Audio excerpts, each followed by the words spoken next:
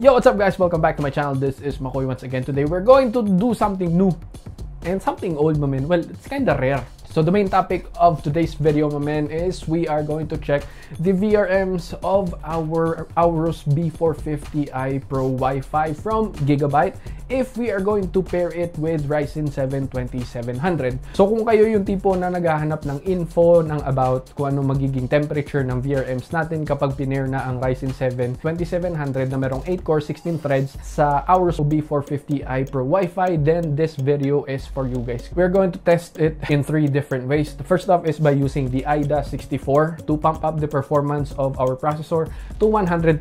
We're also going to test it when video editing kapag nagre-render na tayo ng video para malaman natin yung magiging temperature ng VRMs and buong temperature ng motherboard kapag sabay-sabay nang na-utilize ang RAM, graphics card at yung processor. Titingnan natin yung magiging performance ng VRMs overall. And we're also going to test it in games. So maglalaro tayo ng isang AAA games, preferably my favorite game, which is Assassin's Creed Valhalla. So Assassin's Creed Valhalla ay isa sa mga games na kung saan mabigat yung requirements and isa to sa mga games na matetest ang capabilities ng processor and yung temperature ng buong system natin. And today you are also going to witness the transfer of our components from AITC na PC case, which is rack Galora, to our AITC PC case na MATX lang yung size. And before we go ahead and proceed with our building session for today, my man, if you wanna check out the specs of this PC build, just check out my description box. Nilagay ko doon lahat ng mga information na kailangan nyo. Pero yung main specs natin for today is Ryzen 7 2700,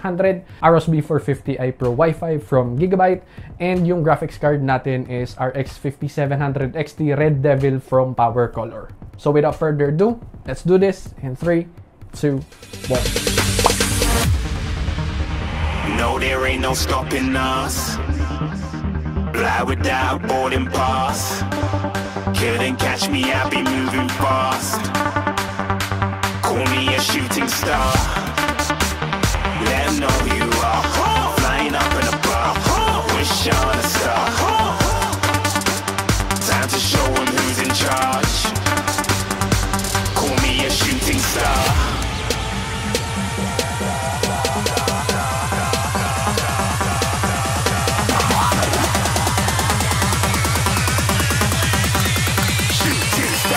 Even get to cross.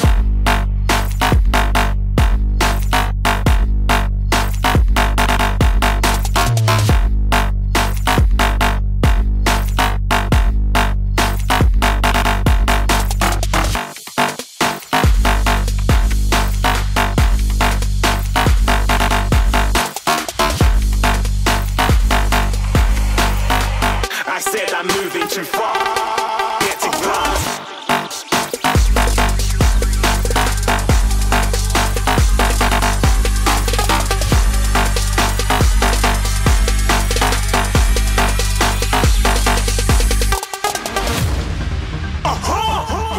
Shooting star. Got more than a couple of people going mad, I swear they're rooting hard. Tell them I'd be big in the game like she went and got them breast implants. I said I'm moving too fast, didn't even get a glance. I'm ready to eat up track like I'm seated in a restaurant. If you had swag like mine, you know it's best to flaunt. We aren't hating because you aren't shining like it's neon, rock like kings of Leon. Shooting stars across the galaxy. I stand out, so don't be mad at me. Infiltrate, I'm with my strategy. When I turn up, then I just have to leave. Shooting stars across the galaxy. I stand out, so don't be mad at me. Infiltrate, I'm with my strategy. When I turn up, then I just have to leave. Yeah, shooting. Yeah, shooting. Yeah, shooting.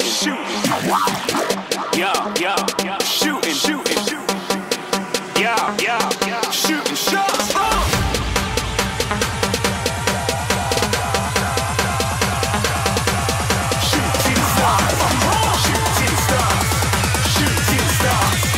Shooting stars. Didn't even get to cross.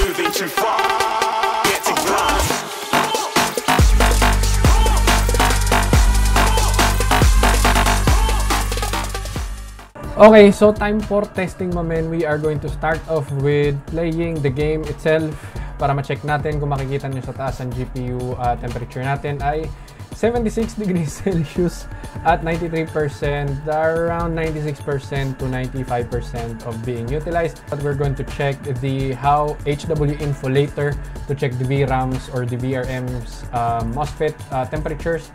Let's try ultra. Ano magiging, oh, meron pa tayo ultra. Yeah, let's do ultra settings, man.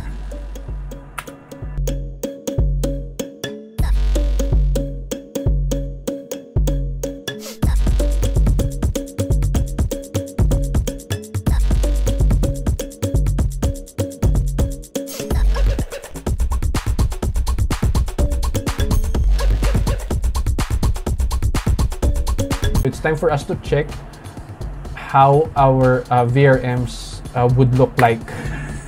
So let's quit. Kung nakikita nyo guys, nag-average tayo sa 58 degrees Celsius with a maximum of 65 degrees. Minimum, yeah, 53. So averaging siya sa 59, 60, 61, somewhere there. Just wanna let you guys know na hindi rin tayo nag-overclock sa processor na to, kaya ganyan lang yung temperature natin. But the main purpose of this video is for those who are not really interested into overclocking, kaya ginagawa natin yung activity na to. That's our VRM temperature pagdating sa games na Assassin's Creed Valhalla. Now let's check if what our VRM temperature would look like kapag nagre-render na tayo ng video. So if you're going to use the Ryzen 7 2700 for content creation sa YouTube using the format of H.264 and the preset is YouTube 1080p, then here are the VRM temperature that's present in front of us.